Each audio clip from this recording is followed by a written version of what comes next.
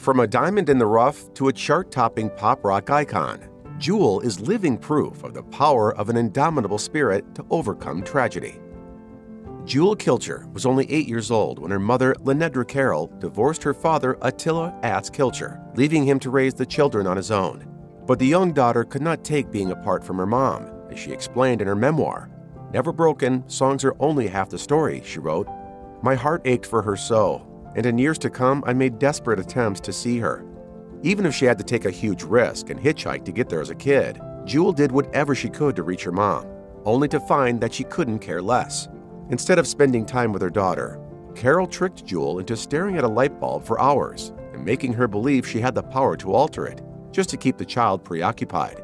She was too young at the time to understand what was happening, but the situation became much clearer as an adult when her father confessed the reason why Carol abandoned the family all those years ago.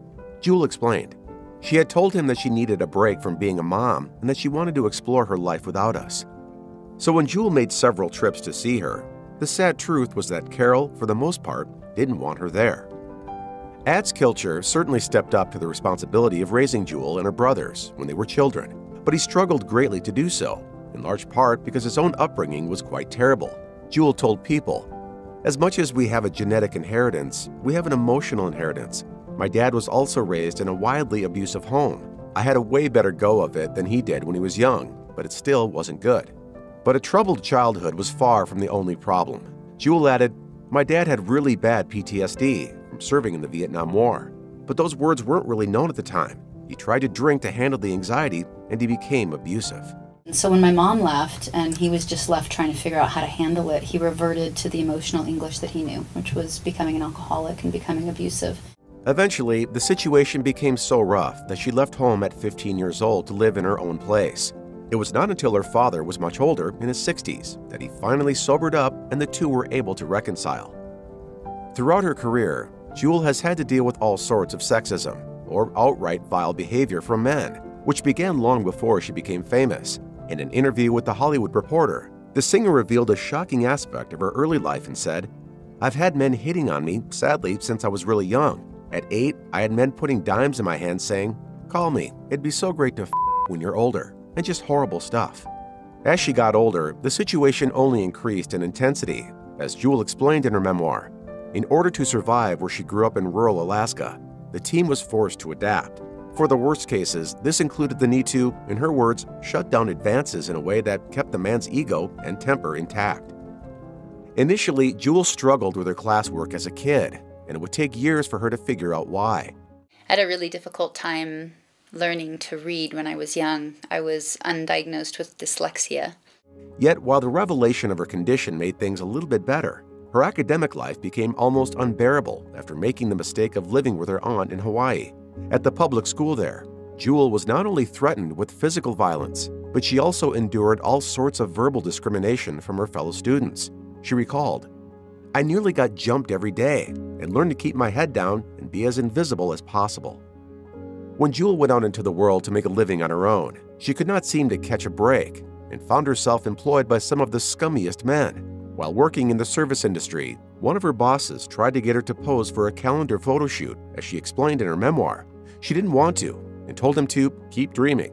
But then the situation deteriorated even further when Jewel saw him pressuring another woman to do the same thing. She intervened and was fired right there. Luckily, Jewel managed to get another job right away. But when her next boss asked her out and she turned him down, she ran into another major problem.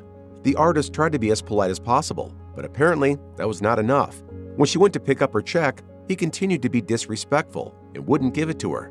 The singer was devastated because she desperately needed the cash to pay rent and knew the lack of it meant she would likely face eviction. She wrote, "I felt hopeless and doomed. My only value seemed to be in men's perverted interest in sex.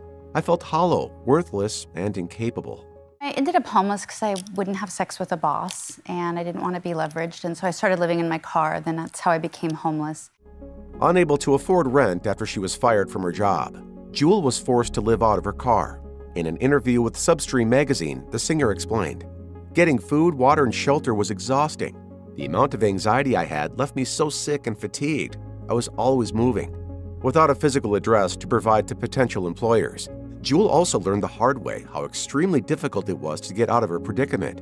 But that was not even the worst of it. She told Today, "For me, the hardest thing was being treated as if I was subhuman, as if I didn't matter. People looked at me like I was absolutely disgusting. I wanted to yell at them and say, 'I'm human. I may not have a house, but I matter.'" Shortly after, she hit absolute rock bottom as her vehicle was stolen, leaving her without shelter of any kind.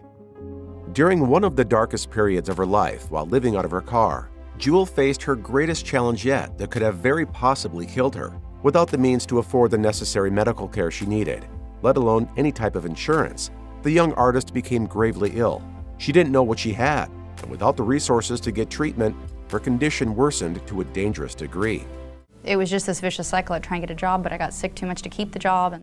Once it became apparent that her condition was not improving, Jewel went to the emergency room but was still rejected. However, she finally received a vital bit of hope at what appeared to be the last possible moment. When talking with Today, the singer recalled, "Thankfully, a doctor had seen me get turned away. I was dying of lead poisoning, and he gave me some antibiotics and saved my life." Especially when Jewel was young and her career was taking off in the 1990s, music industry DJs and journalists said some extremely inappropriate things to her on several occasions. In an interview with Stereogum, the artist recalled one time live on air in South Carolina when the interviewer introduced her by saying, "Hey, you may have heard me describe my next guest as a large-breasted woman from Alaska. Jewel, how are you?" These days, it may seem unthinkable that someone would treat another human being that way, let alone get away with it on air. Jewel always fought back with her own insults, and she was sometimes kicked out of the radio stations where the interviews took place because of it. But radio hosts were far from the only problem. One of the most well-known instances was when she was interviewed by Kurt Loder on MTV. In the 1990s, it was a big deal for musicians to get the opportunity to appear on the network. But unfortunately for the singer, her interviewer ruined that special moment. Not only was Loder rude, but he went on to bluntly insult her intelligence by pointing out how she misused the word casualty in a poem. There are people selling thoughtlessness with such casualty. Casualty doesn't mean that, does it? I mean, casualty is like a guy gets his arm blown off.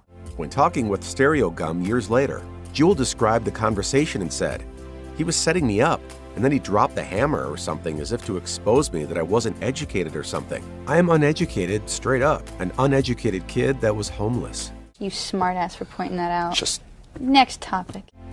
Sometimes it is very difficult for someone to see what a close family member truly is, and this was sadly the case for Jewel regarding her mother, Lynedra Carroll.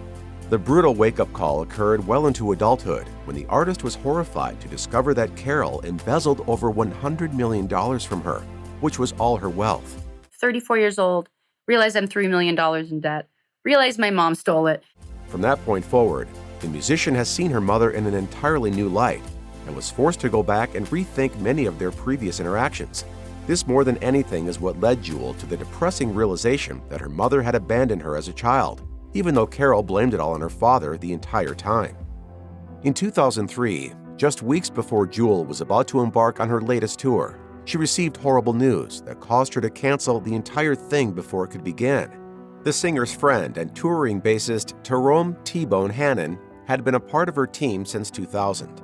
Before that, he had performed with other huge stars like Shania Twain and Amy Grant. Yet his respectable career came to a tragic end when he unexpectedly died from a brain aneurysm. Jewel was rocked by the heartbreaking event and released a press statement that said, "T-Bone was a phenomenal player and we all loved him. We are all just in shock and hurt." Jewel met professional rodeo rider Ty Murray in 1999, but it wasn't until a year later that she went to see him perform in California, and the two began to date afterward. Even though their careers made the situation difficult, especially with the amount of traveling the singer did for tours, they were determined to make it work.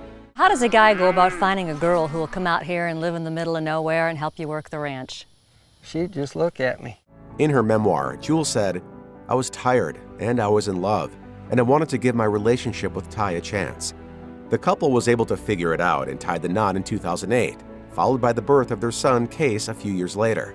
But during their 6 years of marriage, cracks gradually formed in their bond that eventually reached a breaking point and their subsequent divorce. Jewel explained, "We worked hard on our relationship, but it became evident to me that while we loved each other dearly, we were hurting our love, not building it. And we did not want that to be what our son grew up to see."